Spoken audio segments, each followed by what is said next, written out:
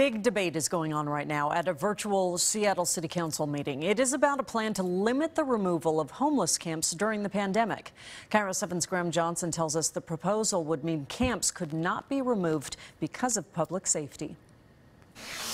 If these were typical times, Seattle City Hall would have been packed this afternoon. Instead, more than 100 people phoned in to comment for and against a proposal that would temporarily limit when camps can be removed.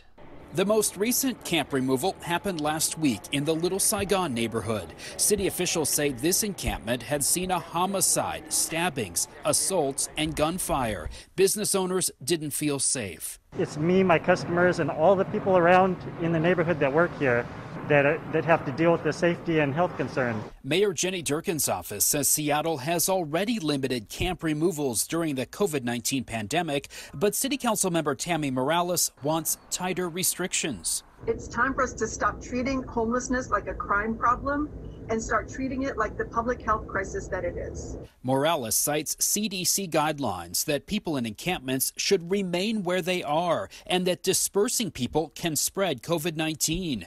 Morales' proposal does allow a few reasons camps can be cleared, but public safety is not one of them.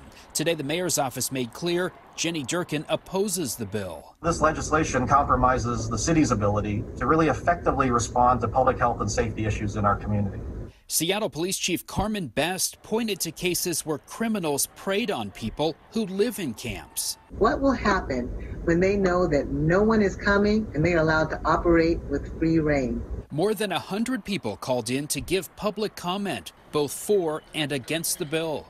Unsafe and unhealthy encampments cannot be allowed to spiral out of control. I'm absolutely disgusted by the sweeps that have been going on during coronavirus when there's no safe places for people to go. At least two council members, Shama Sawant and Teresa Mosqueda, support Morales' bill. Twice last week and again today, we asked Councilmember Tammy Morales for an interview about her proposal. Today, a spokesperson told me she had no comment.